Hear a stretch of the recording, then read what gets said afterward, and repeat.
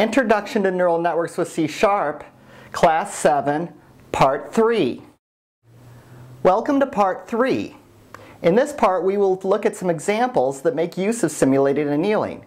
Particularly, we will look at the traveling salesman program. We will also look at how to use simulated annealing to train a neural network. We begin with the traveling salesman example.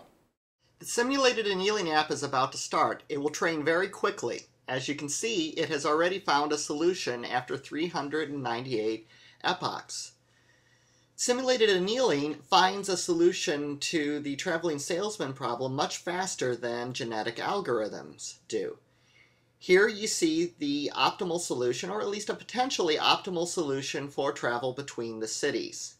We will now look at how the simulated annealing algorithm can be applied to both the traveling salesman, as you saw here, and the neural network training application like we've done before. We will see how to train it with a simple XOR neural network and more complex neural networks later.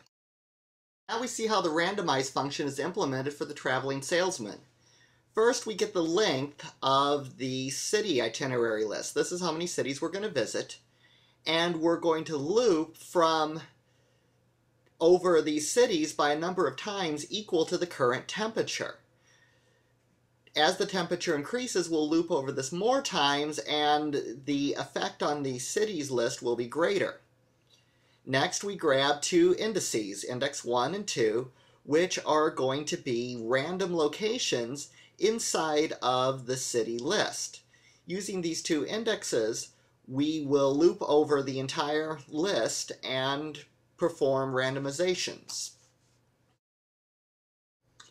If the distance between the two random cities has a value that is greater than 0, then we're going to excite those two cities. That is, we are going to calculate a double that is based on the distance between these two cities.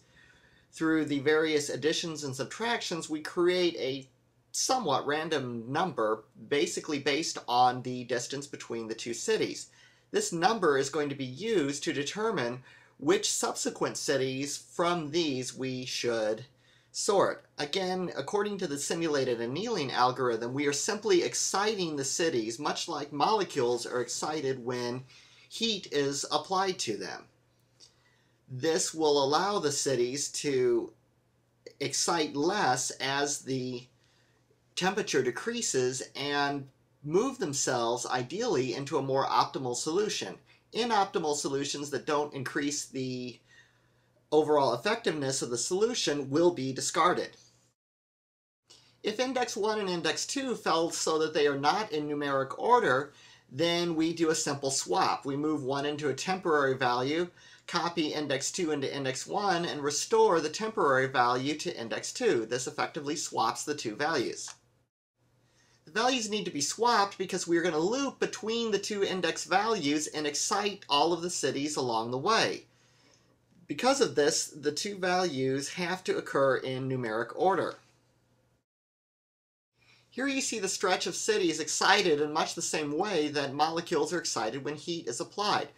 We are going to loop between the two index values, and we're going to basically swap the cities all along the way. This excites this random range of cities that was determined based on a formula between the distance and the current temperature levels. This will create a somewhat random swapping of the cities. We also do not need to worry about loops appearing in the traveling salesman program.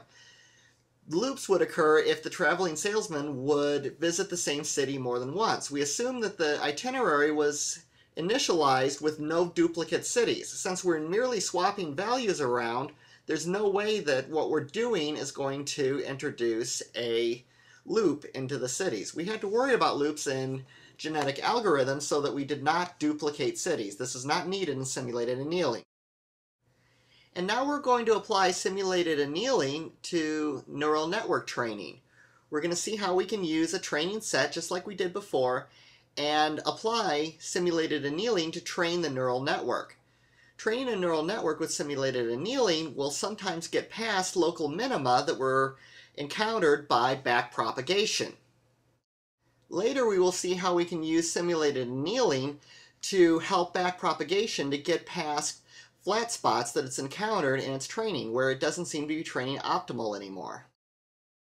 As previously stated, every subclass of the simulated annealing class must implement a randomize function. This randomize function is what is used to excite the virtual molecules of each solution as the temperature proceeds from the high temperature to the low temperature over a certain number of cycles.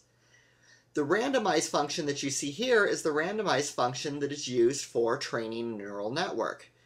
Just as with the traveling salesman problem, we are dealing with an array of numbers. However, with the traveling salesman problem, this was an array of city values. For the neural network, this is an array of double values. These are the values that came from the weight and threshold matrix of the neural network. You can see that an array, which is called array, is created that contains a linear array of the weight matrix. We use the matrix codec function, which is just a very simple function that is used to, the network to array is used to convert a network to an array of numbers that make up the weight matrix and thresholds. The matrix codex class also provides an array to network, which does the opposite of this. It takes the array that was produced and converts it into a linear length of numbers. This is also used for genetic algorithms as well.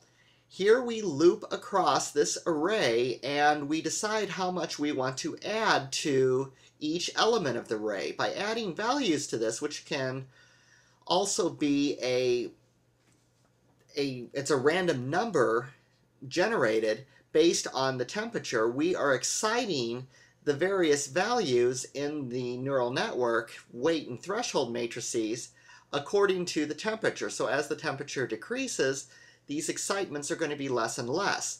This works in a very similar fashion to the traveling salesman problem, and it allows temperature-based excitement and randomizations of the matrix. This concludes Class 7. It is at this point in the course that we have the midterm exam. The midterm exam will be due by Class 8. In Class 8, we will review my solution for the midterm exam program. We hope you will continue with Class Session 8. Thank you. This course is based on our Introduction to Neural Network Programming books for Java and also Introduction to Neural Networks for C#. Available in both paperback and ebook format.